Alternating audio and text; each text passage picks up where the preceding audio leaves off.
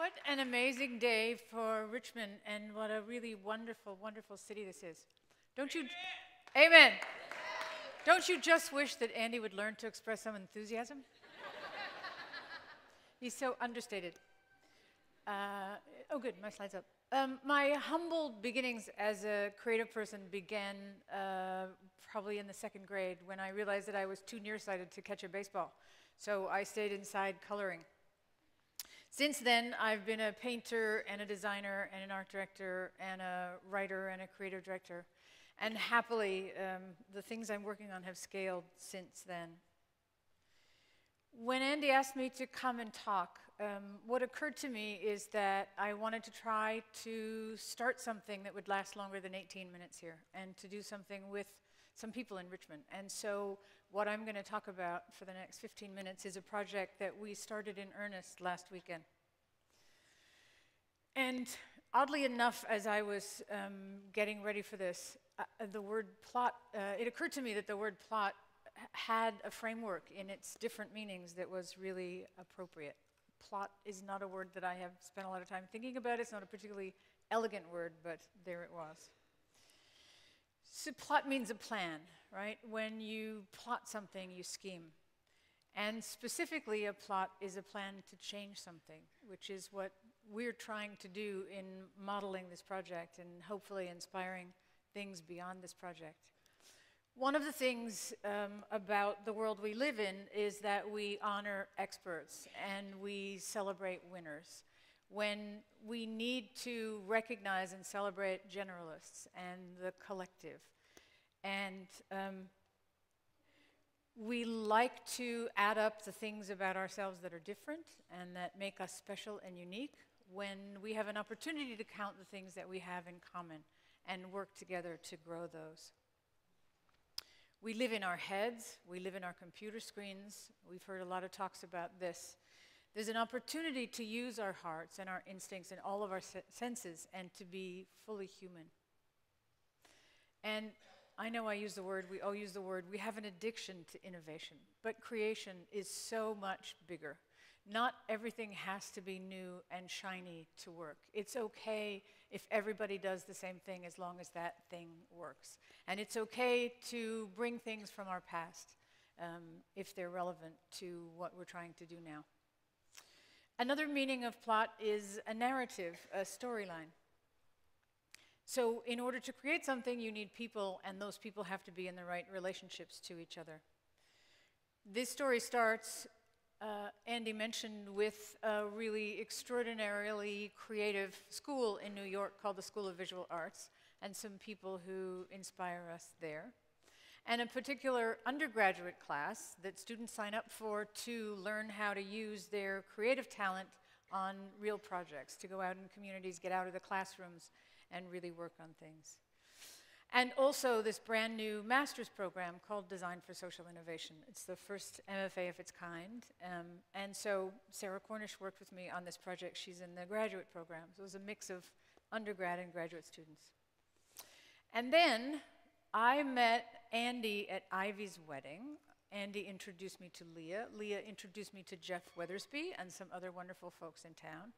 And they introduced me to a woman named Megan Rollins, who is the director of Boaz and Ruth, which, yes? Yes? Okay, great.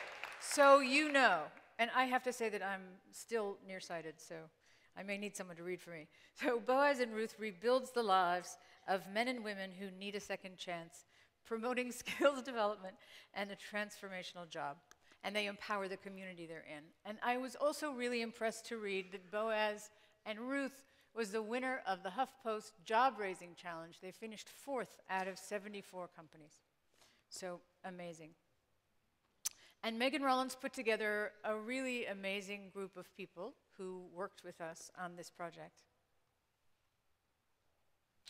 And we said every day, I'm sure they were saying this, who are these people coming down from New York? What the hell are we doing here? And we said, what are we doing? We don't know these people. Nobody has time. We don't have a lot in common. And we were nuts, and we are nuts, and we'd like to inspire more of you to be nuts and join us. And another meaning of plot is a place, a specific plot of land, because creating is always place-based. It doesn't matter if the place is in your imagination. It's always specific, just like nature is always local. So the specific place we're talking about, if you know about Boaz and Ruth, is Highland Park, which is 3.9 miles away from where we're sitting today, 11 minutes according to Google Maps. And if you don't know, it's over 95% African American. The median household income is 25 grand. There are people sitting among you, just to put that in context, who spend more than that on their car in a year. It's mostly low-income singles, seniors, and single parents. It is in the center of 6 of the 7 central blocks with the most number of people returning from prison. And what the people in Highland Park said to us is, there's no place for fresh vegetables. The only stores are corner stores that charge an arm and a leg. So imagine no food in your neighborhood and no way to get to places that have it that you can afford. Boaz and Ruth is in Highland Park, and the particular plot of land that we're talking about is that red square there, which, when you get down on the ground, is a really charming piece of land in a lovely neighborhood with a white picket fence. And what started this whole project was that the folks in Highland Park said to us that their dream was to have a community garden. So we set out to try to get them started doing that. So the creative process is really, really simple. You have to figure out where you are, what is current reality. You have to figure out where you want to go, what's the desired end state. You have to develop a plan for getting there, and then you have to do it. And when you co-create, you just need to do all of that in alignment with all of the people who need to make it real, so that everyone sees the same reality, so that everyone shares the same vision and acts on it in alignment. So our class started in New York. It is fair to say that among the students, we did not have any gardeners, so they had to start from scratch, figuring out how that worked, thinking through where peas come from. And they also started mapping Highland Park. They just started learning what they could about the current reality, where services were, what the history was, where toxic chemical plants were that might have affected the soil. And then 4 of us showed up in Highland Park last weekend. And we've heard people talk about this early in the day. We wanted to get people out of their comfort zones. We wanted to get people to know each other, so we literally tied them together. And it's a game trying to figure out how they get apart. That in the middle there is Peanut, who was watching everything happening last weekend. And we were laughing that when he grows up, he's going to know the secret to getting this rope trick. It was really, and they have no way to know this, it was really one of the most creative and loving and giving groups of people that I've ever worked with. And they filled the walls with visions. Look, don't make me cry like Andy, okay? No, it's okay. And so what I loved is that, you know, it just built. They started out with that one plot, right? Let's start a garden. And they wanted to grow enough vegetables to supply the Firehouse, which is a restaurant that serves meals to the neighborhood. And then they started saying, well, but that'll inspire other people, because they'll walk by and they'll see what we're doing, and they'll get all excited, and they'll all start their own garden. And then we'll have enough vegetables to have a green market, and that can become a business on its own. But that wasn't enough. And they said, well, you know what? We really want to have the best tomatoes anywhere. We're going to be competitive about this. And people are going to come from everywhere to have our vegetables because they'll be so good. And then somebody said, you know, what about the elderly? They're stuck in their homes. They don't get out. This could be a place for them to participate and really feel like they're part of the community. And the same with the kids. They can engage in this.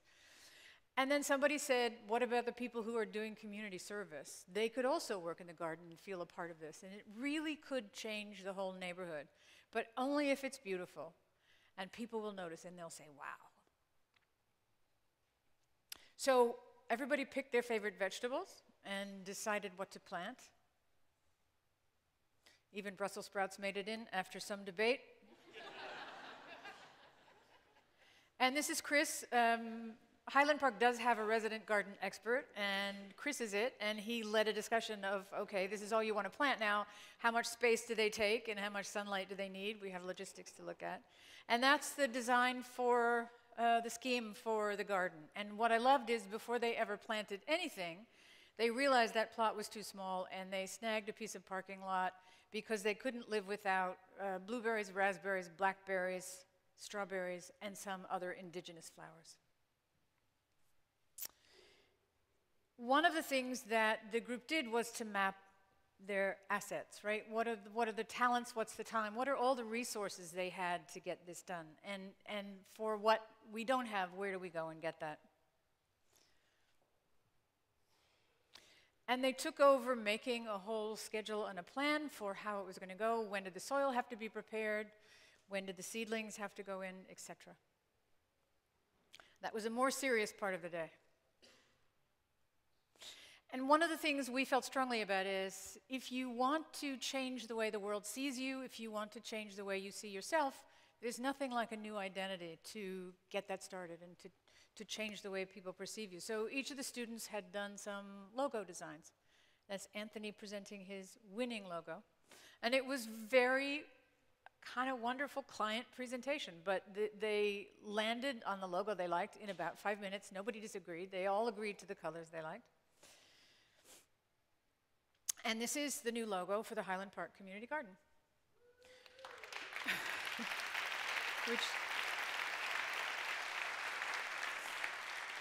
So our hope is that you will see that on some shopping bags and some tags on vegetables, and maybe even someday some trucks driving around the city.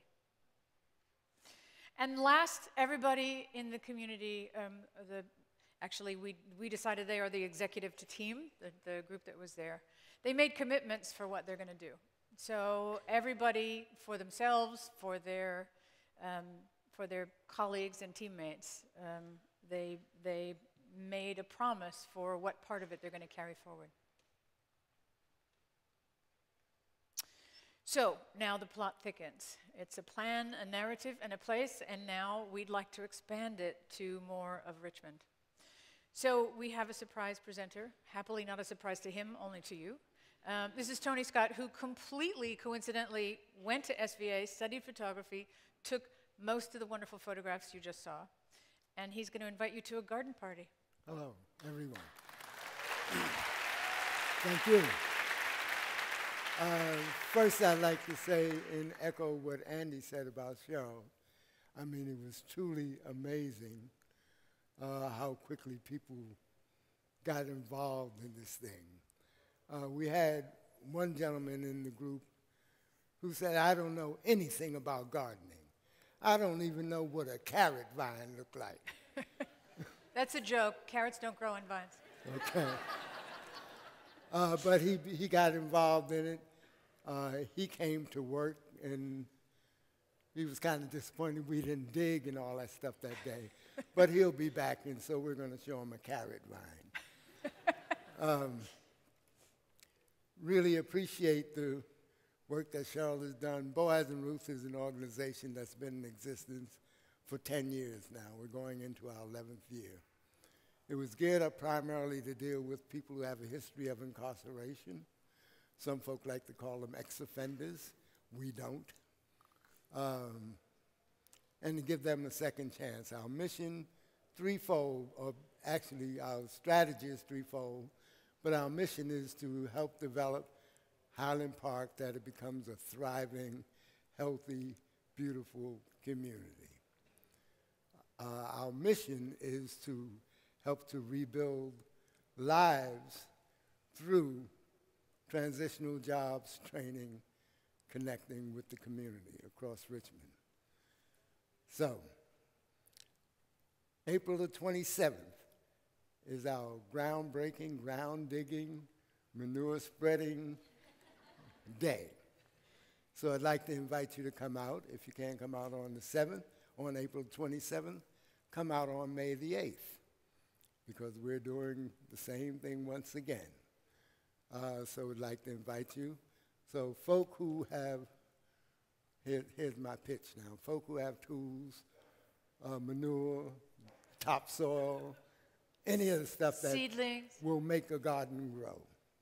Thank you very much. Thank you. Stay here with me. So, show up and get your hands dirty. We've been told by the TEDx folks that they will communicate details with you, for you, to you. And whatever we did, whatever we sparked, we're only at the starting line. And so we're asking all of Richmond to co-create with us. This is Peanut. He was bored most of the time, as you can see. But we hope that by the time he's old enough to work in the garden, that he finds the nourishment and the fulfillment and the health and the happiness that he needs and the whole community needs. So thank you. And looking at this, one of the things that we discovered in looking at the community garden is that there's no community garden in Highland Park. So this will be the first. Thank you.